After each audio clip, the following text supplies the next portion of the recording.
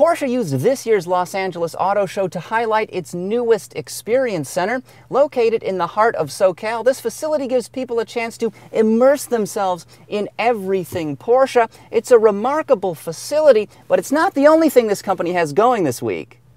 Oh no. In fact, they revealed a pair of Panamera sedans here in LA.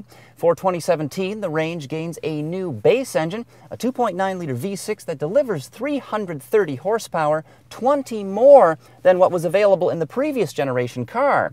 Despite this increase, fuel consumption is down by a claimed 1 liter per 100 kilometers on the new European driving cycle. This exciting new engine can be paired with either rear or all-wheel drive, depending on model.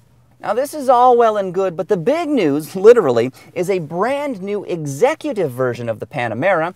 Already a large 4-door car, this variant nonetheless rolls on a wheelbase that has been stretched by nearly 6 inches, which provides even more interior room, particularly in the back seat.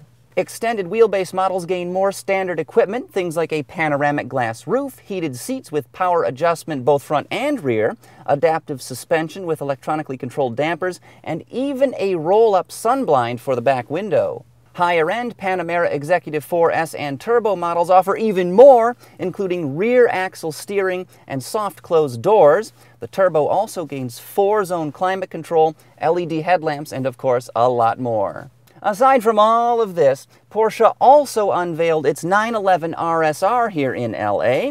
This top-tier car for endurance racing features a naturally aspirated 4-liter flat-six that puts out 470 horsepower. It's matched to a specially developed 6-speed gearbox. Overall, this beauty weighs around 2,700 pounds.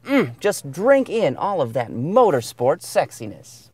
Add it all up, and these are some nice enhancements to the Panamera range, which itself was completely redesigned earlier in the year.